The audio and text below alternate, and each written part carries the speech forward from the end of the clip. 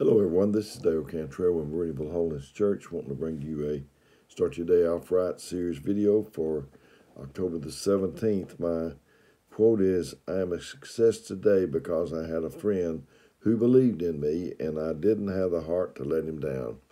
Abraham Lincoln.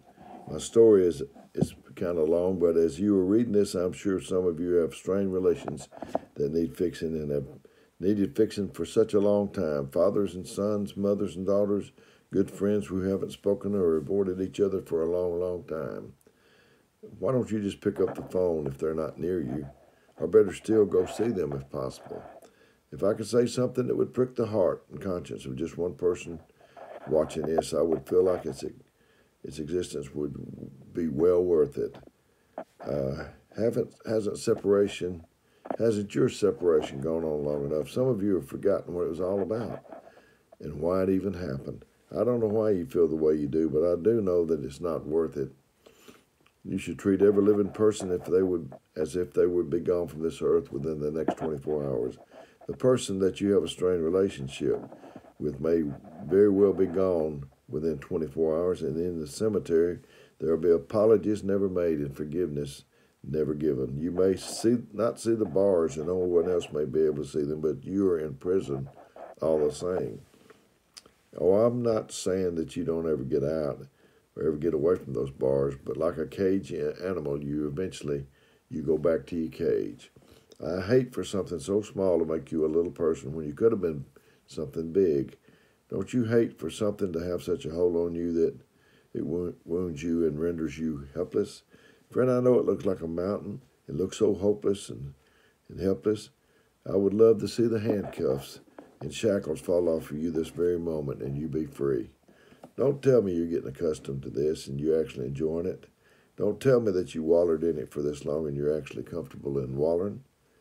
When Moses went before Pharaoh and asked for God to let God's people go, God sent plagues to the Egyptians. One of the plagues was frogs. Pharaoh said he would let the people go.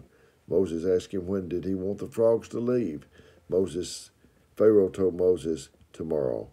This is unbelievable and unacceptable. To be willing to live with frogs another day. I wish I wouldn't want frogs in my bed and in my stove another night. When are you going to forgive? Tomorrow?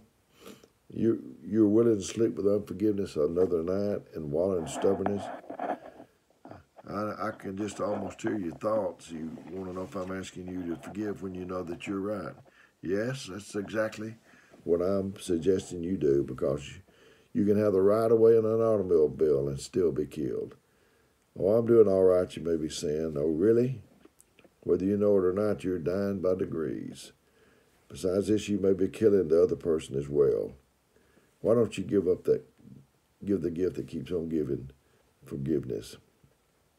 You may be praying that they'll come to you and start the process of forgiving. And they may be praying that you come to them and start the process. You'd better hurry, or do you want them to beat you and bend to a bigger person? If I had acid in my hand and I was going to try to pour it on you for something you had done, my hand would be eaten up before I could get it to you. That's what's going on in your heart right now. And it's going to kill you and eat you up before it gets to the other person. What about laying your weapon of unforgiveness down and go to that person unarmed? When you go to seek to understand first and then be understood later, I just feel like someone is going to take me up on this. When your chains fall off you, would you please call me at 256-508-4410? My scripture is Colossians 1:12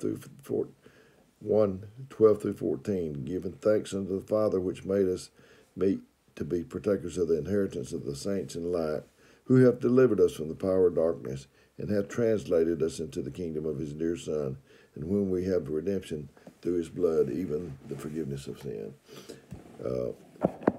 My humor is I got it from President Reagan, and he told this. It's corny, but they really laughed at him. I guess if you're the president, they will. I think it's corny, but I want to tell it to you.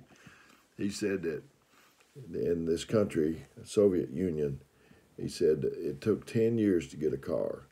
And this man bought a car. And they said, well, it'll be 10 years to this day, and you'll get your car. And he said, are y'all coming in the morning or the afternoon? And they said, what difference does it make? He said, well, the plumber's coming in the morning. So anyway, corny, I know, but just want to get you something to be thinking about today. This is Dale Cantrell with Meridianville Holiness Church.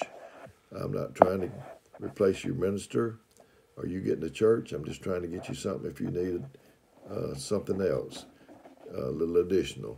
So my number is 256-508-4410. Until we do this next time, may God bless you.